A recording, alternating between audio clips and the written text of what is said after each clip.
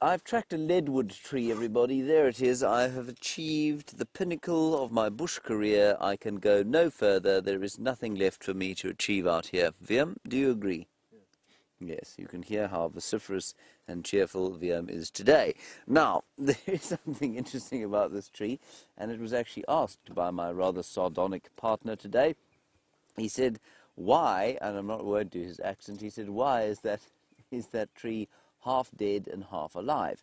And I said to myself, well, in the absence of any kind of interesting animal to show our viewers, why don't we show them that tree and try and explain it?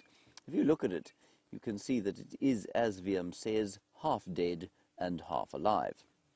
Now, in the case of a mammal, or a human being, or an insect, or a bird, or a fish even, you cannot be half alive or half dead, can you, Viam? No, you are either alive or you are dead. Now, in the case of a tree, what they do is, in tough times, they sacrifice limbs. So they'll cut off circulation to one part of the tree during a drought, or maybe even a fire, if a fire's damaged the tree, and that part of the tree will die, and it means that the rest of the tree can carry on living. And you'll find quite a few trees around here that bear testament to sort of tougher times when, you know, there clearly wasn't enough rain or nutrients or something like that, and they sacrificed a piece of the tree.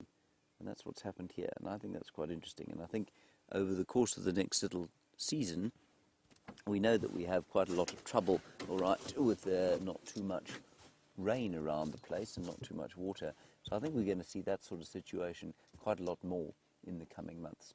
Viam?